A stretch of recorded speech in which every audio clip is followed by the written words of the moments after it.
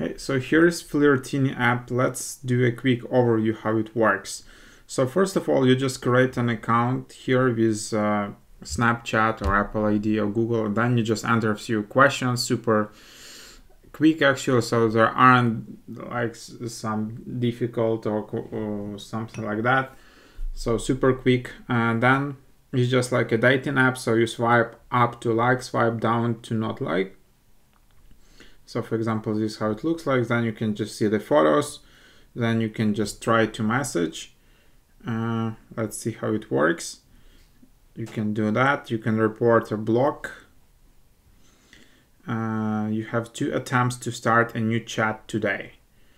Then you have your profile and top left. You can change your pictures. You can of course add photos, your location, about me, add your like all self summary and all of that, and then just go to the gear icon.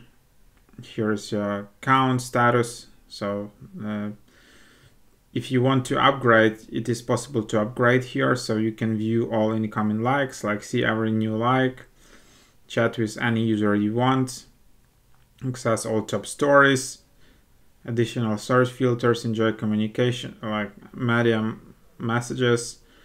And then let's see how expensive is that. So for 7 days it's $10.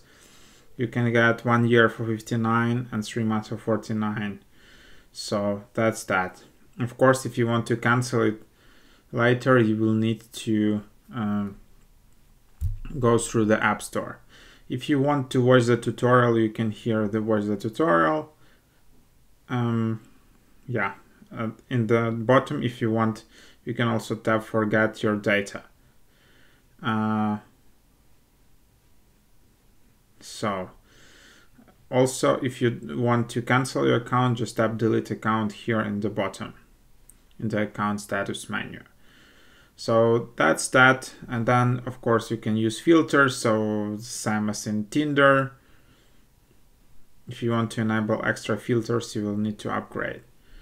Then you have your likes, visitors, history, and all of that. Then you have stories. You can get the stories here.